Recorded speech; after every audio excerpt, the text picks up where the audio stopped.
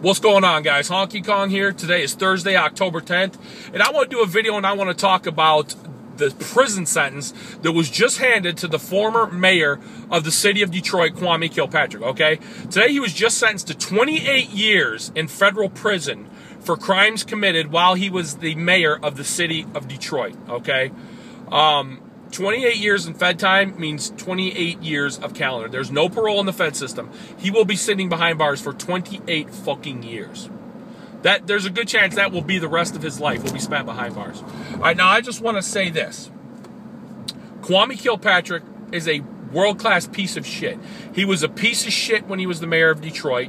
He used his position to rake in all kinds of money. He probably was into about every possible impermissible benefit from his position and gaining monetarily from his position. He broke tons of laws, shook people down, took in a lot of bribes, awarded city contracts improperly, gave them to his friends and family. The guy was a world-class piece of shit. I fucking get that. He fucked up. I get that. Okay? But fucking 28 years? You cannot tell me this punishment fits his crime. I just heard one of the news people say, oh, well, one of the major things the judge wanted to do was set an example.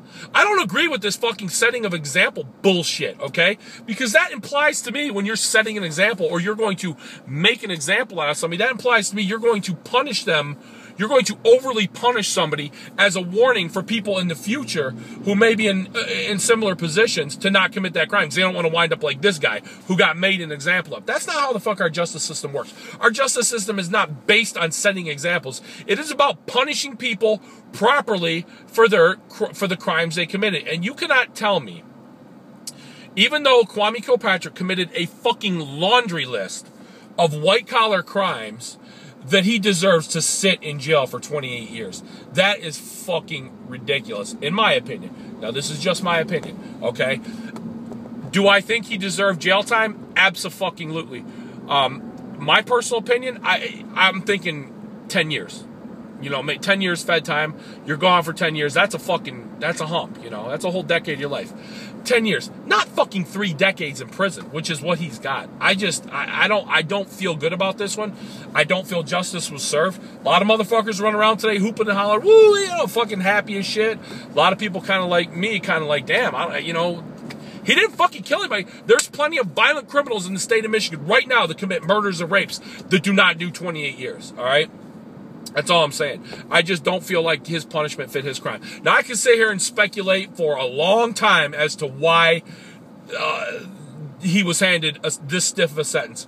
My personal opinion is it's primarily the fact that he stepped on so many toes for so long, and he was just so arrogant about flaunting the rules and breaking them and doing whatever the fuck he wanted that they finally, you know, and not taking any plea deals, never admitting to it, that when they finally had the opportunity to throw the book at him, they just fucking unloaded with both barrels. Now hear me out here. Kwame Kilpatrick made his bed, and he could fucking lie in it. I am not going to sit here and say I feel sorry for that pile of shit. Not at all.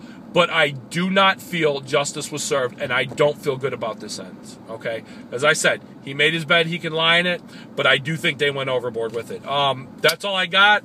Let me know what you guys think. If you like this video, hit the like button. If not, hit the dislike. You want to leave me a comment? Leave me why. You think I'm right? Jump on there and fucking tell me how smart I am, or get on there and tell me what a fucking idiot I am. That's all I got. I'm out. Peace.